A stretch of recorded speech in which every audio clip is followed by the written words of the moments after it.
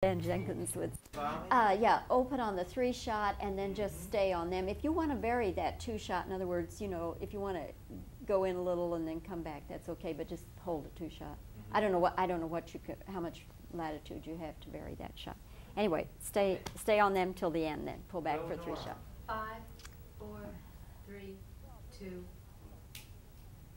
Well, Marie and Michael, you'll have to forgive me just a second sure. while I say hello to this Oklahoman who was raised though in Texas. Fellow Texan, yeah. Yes, so now it's fellow Texan, and It's true. And you went to Baylor. I did. Paul Baker was there, and that's the reason I went. And then I followed him to the Dallas Theater Center and spent a year, and then off to California. What do you remember anything you did at the theater center? I remember every minute of it. Yes. What did you do? Well, all the oh, you mean plays? Oh, I see. Well, yes, I was Crystal Allen in The Women. I was far too young for the role. And let's see, we did a new play called Sister, and I'm about to embarrass myself because I can't call the playwright's name to mind, but he's at the theater center, and I'm embarrassed. Well, let's not Right be. there, Let's right. not be. We won't embarrassed. dwell on it then. And I worked in the public relations department, and all. If you're at the theater center, you're there to get an education, a well-rounded education. So we did everything, made these costumes and the sets. I shall tell Paul Baker that we had a visit when I see him Oh, next. please do. I shall. He calls me girl. Of course, he calls everybody girl, but that's all right. Don't have to remember a name that way. But I remember him very fondly.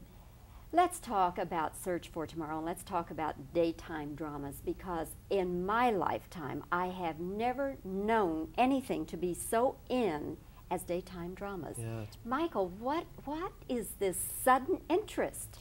I don't know. In the past couple of years, I'd say in the past 3 years, it's become very, very popular. I think a lot of it has to do with the popularity now with college kids, with a younger audience. It used to mainly be for sort of an older audience. Now it's male, female, and a lot of younger people.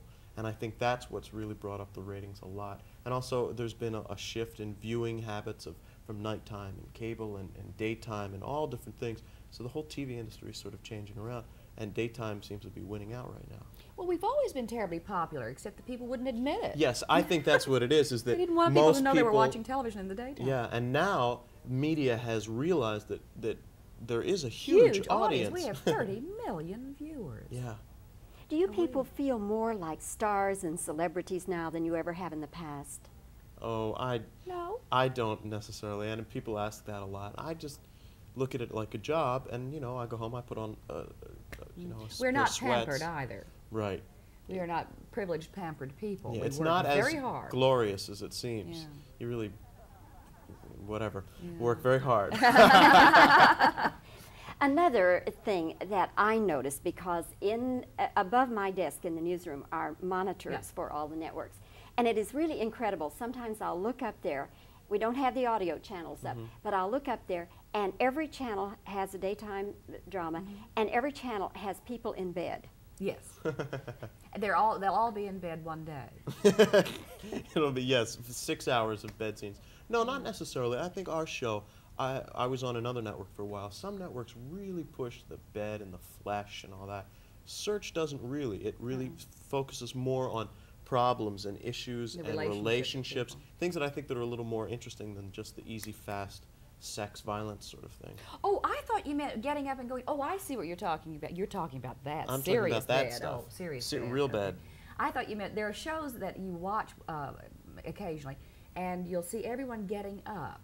And it's, oh, another person's getting up. Oh, look, they're getting up too. I oh, look, see. they sleep in pajamas. You know? And the whole show it's in the morning, in the daytime, and in the script. And the whole show is waking up and getting up.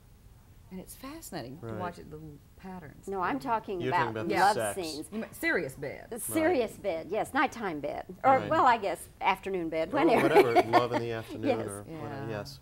Are those scenes uncomfortable for the actors to play? It depends on how it's handled. Or Some who you're people- doing them yeah, with. who you're doing them. But it's awfully difficult to feel salacious when you have 25 people standing around the room, slapping cables on the floor and painting the last minute little touch up on the set, and the 3 cameras, and the microphone man and the people, Right. the helpers to move all this heavy equipment. What you don't realize when when people watch it, you just see a very tight shot of a bed and two people kissing.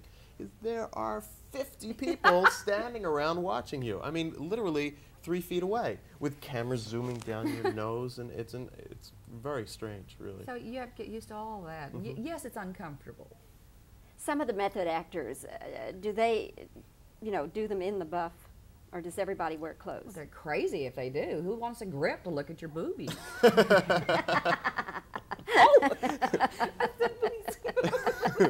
Oh, it's okay. We're all friends here, Marie.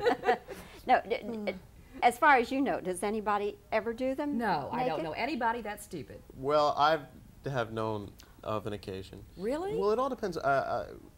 Yeah, we'll leave it at that. What do you wear under the covers, you mean? Oh, they all wear shorts, don't they? Yeah. Okay, and you had another question? Who? I want to know who this is. Somebody on your show, Michael? One time on my other show, yeah. Who was it? I'm blushing now. I think I want to move on. No, Marie, you take over. You're having more luck than I am. I'll get it out of you later. Hey, you two are both delightful. And I do have one last question, and that is, since the move to NBC, is it better for you all, or not any different, or what? It's very funny. We were renting the space at CBS to be produced, so Right. everything changed and nothing changed. Right, we're still in CBS studios until next week, and then we move to our own. But the NBC personnel and the people in the the network people are, I can't believe how nice they are. They've been very, very, very good to us. Yeah, they've been great. Was it a good move for you all? Absolutely. Yeah. Yeah. You're a couple of neat people. I've enjoyed the visit very Oh, much. thank you very much. Thank you. Who was that?